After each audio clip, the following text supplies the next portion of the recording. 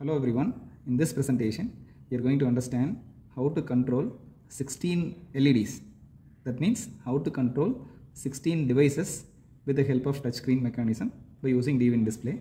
Here if you see in this DWIN screen, so there are 16 LEDs which are shown here in 2 rows, and the status of the 16 LEDs are available in the screen as we see here. The first row you can able to see there are 8 offs.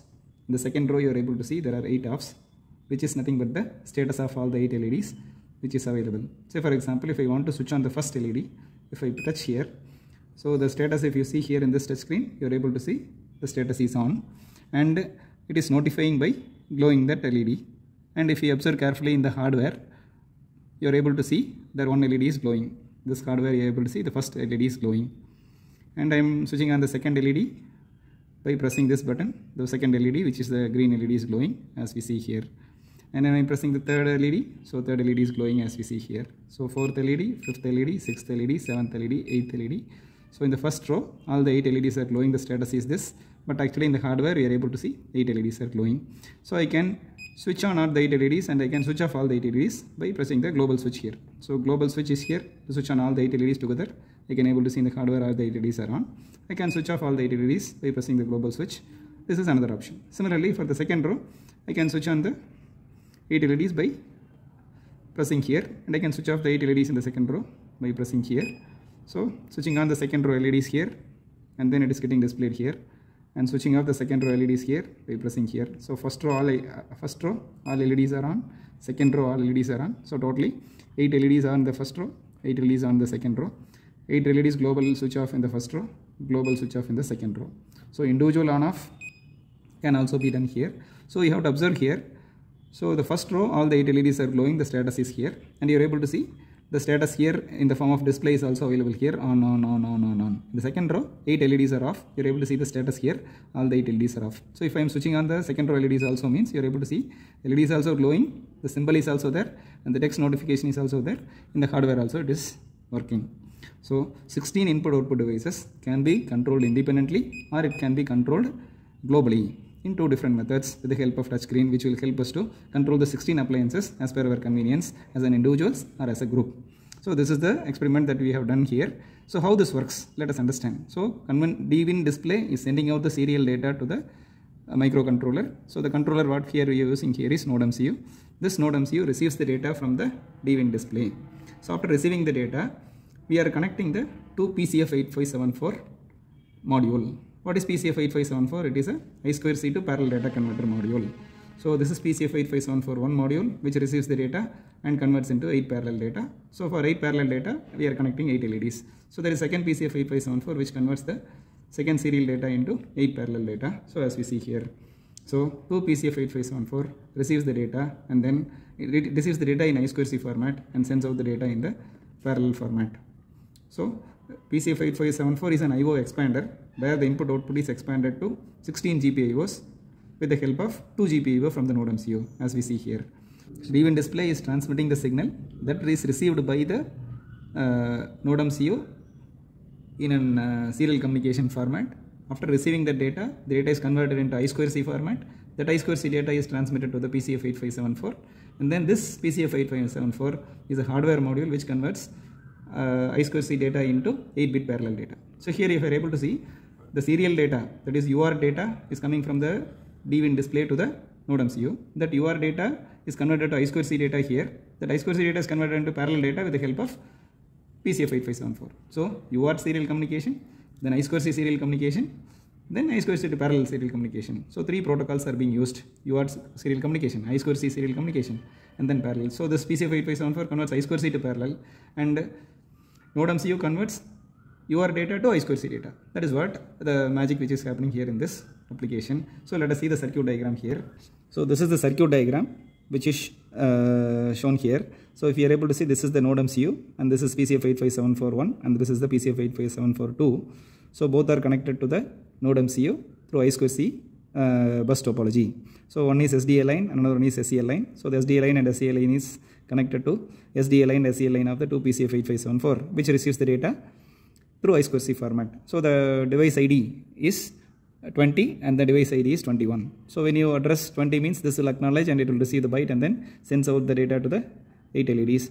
So when it is 21 means this will receive it and then sends out the data to this 8 LEDs. So there are 16 LEDs which are connected, so which is shown here. 8 LEDs to PCF85741, another 8 LEDs to PCF85742, and the program is written for the node MCU. So let us see the code, which will be very interesting for us. It's very simple, and here if you see the code, so wire.h is I2C header file. Wire.h is an I2C header file as we see here, and the software serial. Software serial means there are two serial ports. One serial port uses on board or on chip serial port. Another uses software serial port as we see here.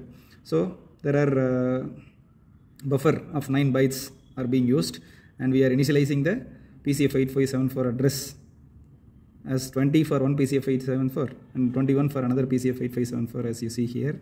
And then for software serial port we are initializing the D4 of the node MCU as an RxD pin, D3 as a TXD pin, and then here we are using the software serial syntax of my serial Rx pin and TX pin, that is making the D3 and D4 of the node MCU as software serial port. So this is the syntax for that, and here we are initializing the software serial port and hardware serial port as we see here. Serial begin is for software serial port and my serial begin is again for serial port. So wire begin means I2C is initialized. So in the loop what we are doing here is it's very simple as usual. So we are waiting for the serial data. Where the serial data will come? Serial data is coming from the touch screen. So whenever we touch, it will transmit the serial data. So you are waiting for the serial data.